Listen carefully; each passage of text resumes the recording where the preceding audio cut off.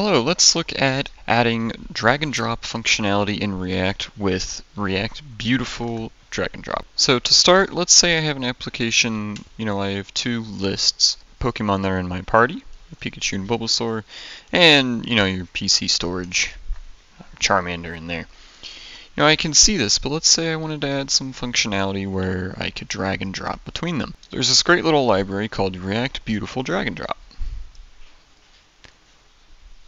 And I'll link this in the description, but essentially it lets us reorder items in a list and even move them in between lists.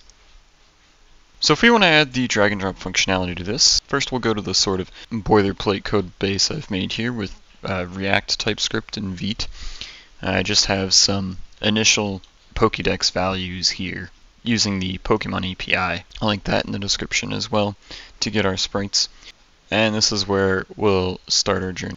But first we want to npm install react-beautiful-dnd, and since we're using TypeScripts, we want the react-beautiful-dnd types as well.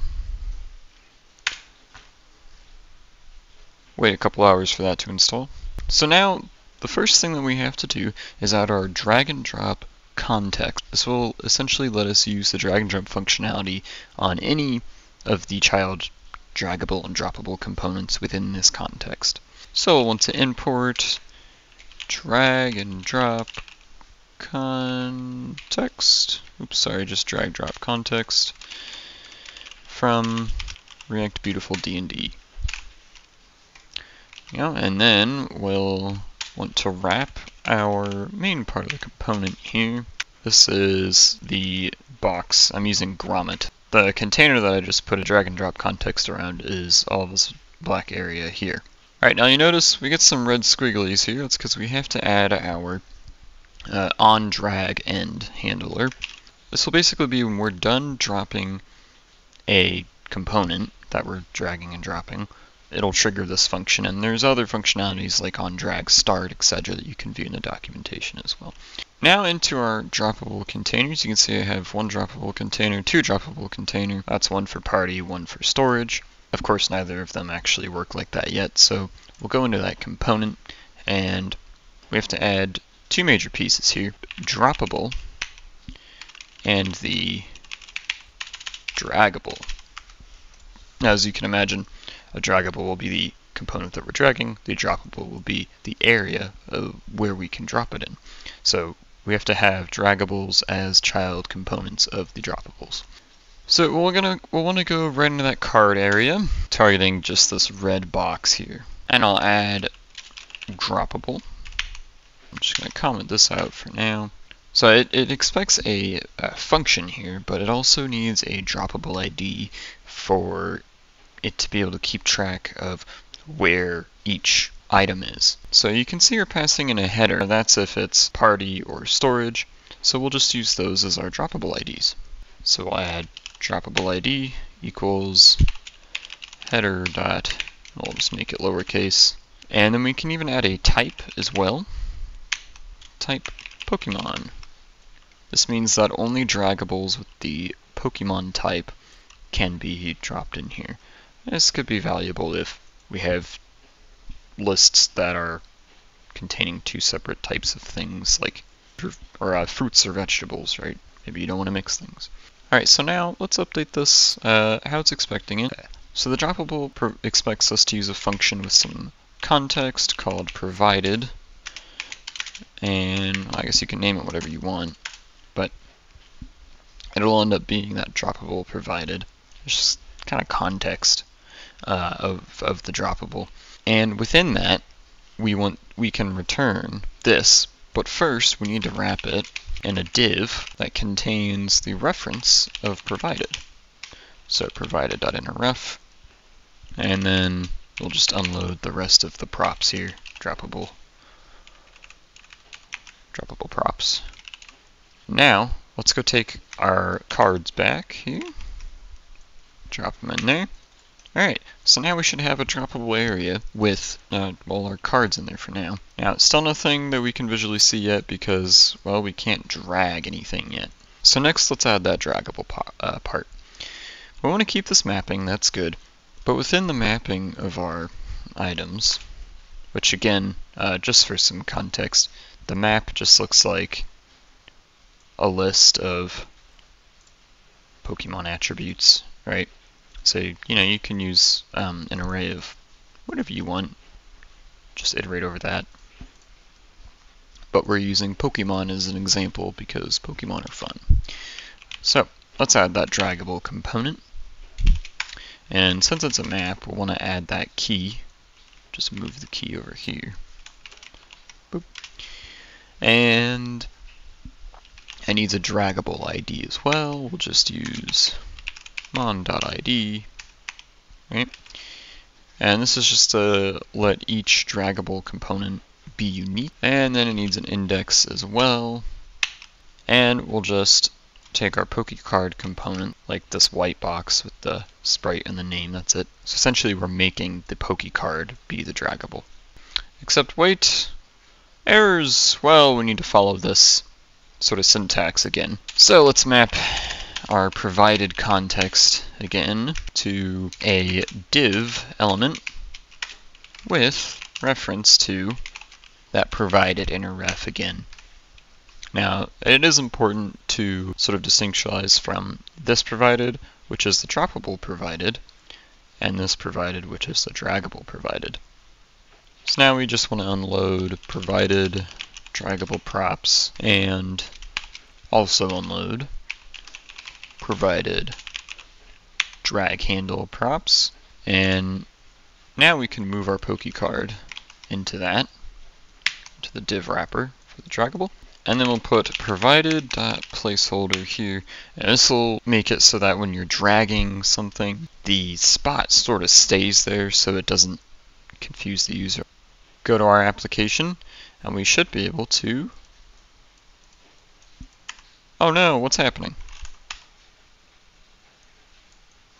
Unable to find draggable with ID. So I faced this unable to find draggable issue for a while, and finally came across this little solution here.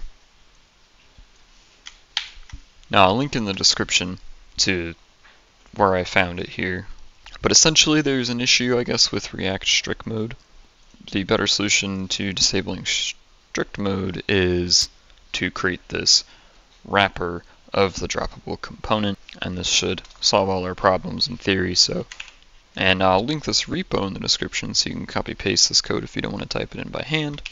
But let's just go into our droppable container, and we don't want this droppable anymore, but we do want the strict mode droppable.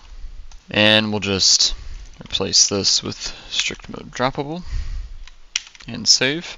Ah, look at that, I can drag Pikachu around and I can drag Bulbasaur around. But if I drag them into other containers, nothing happens right now.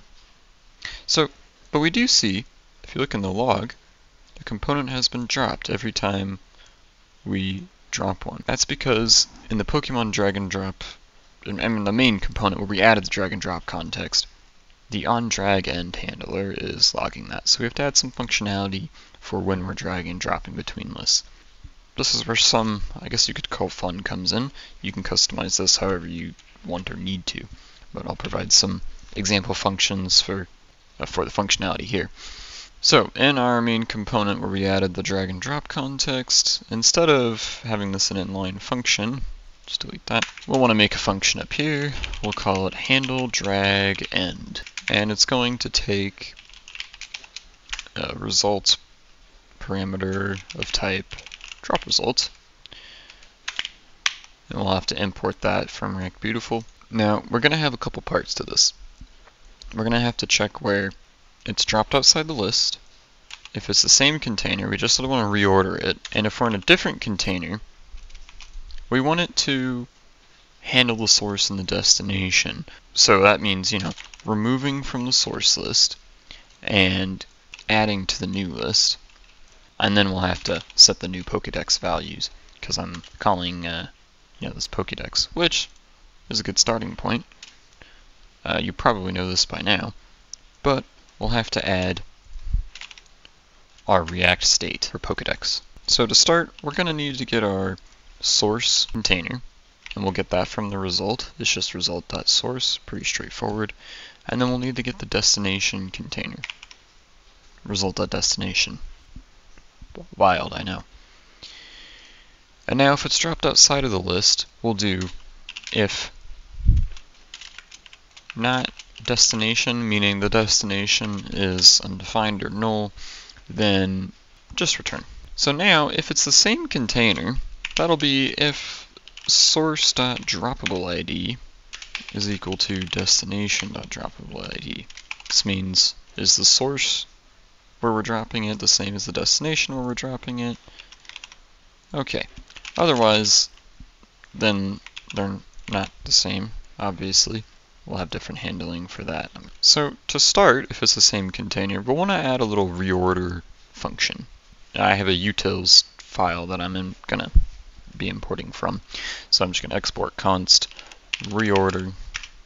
And we're going to want a couple things. We're going to want a list of my data type, which is iDraggable Pokemon.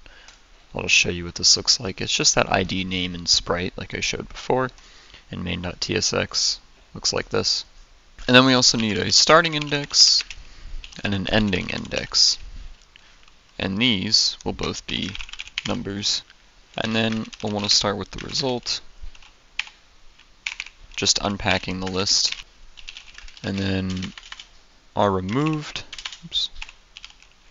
item, we want to save that when we splice from the result from our start index. We just want to take that one out, right? Splice end index 0 removed to place the item that we just removed in the correct position in the new array. That will return that result. So now back in my main component, where we're adding our handle drag end functionality, we'll just create a new items variable or const equal to reorder, and we'll want to pass some values. So we'll unpack the Pokédex. We need to know what to get from, right? Because I have party and storage in my Pokédex. So I can actually use the source .droppableID because I'm setting these as the same thing. So this will be storage or party, because remember I was using over here the header, and those match up with. And then our starting index is the source index, and end index is the destination index. And then we need to set the correct Pokédex category.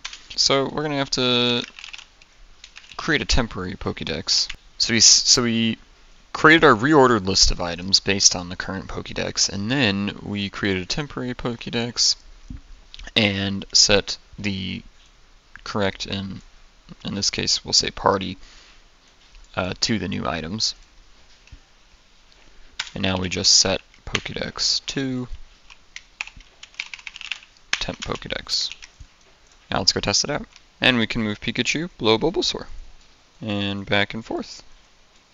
Okay. Quick recap, if you have like index here instead, is a common mistake in your draggable when you're mapping your array into draggable components. You can often move one, and then after that it gets messed up, can't find the ID. So just make sure that this is not set to your index, but actually the ID of the element that you're iterating on, right? So if I have Bulbasaur and Pikachu in a list, I want the ID of that Pokemon, not the index of the item in the list. So now we can reorder between one, but I can't drop in between each list, so let's add that functionality. If it's a different container, then we need to handle source and destination.